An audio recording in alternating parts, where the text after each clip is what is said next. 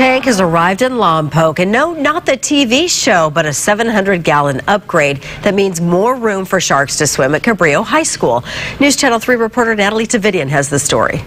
There are leopard sharks that are also going to be going into the new shark tank. Leopard sharks and 2 other types of sharks are moving into a bigger, newer home.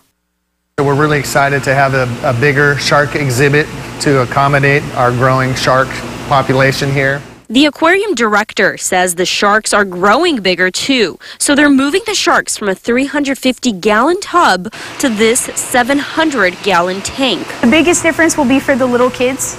They won't be hovering over the tank. They'll be able to actually look at the sharks swim past their face, and that will be very cool for them. The new shark tank is part of Ashley's senior project. You see the sharks are just kind of laying around.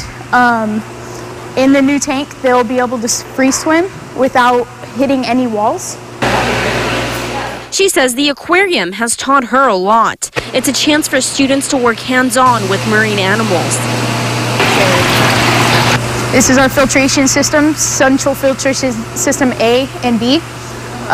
Ashley hopes the new exhibit will encourage others to get to know marine life. I want to go up to Monterey for marine science at the college there and hopefully work at the aquarium there. Natalie Tavidian, News Channel 3.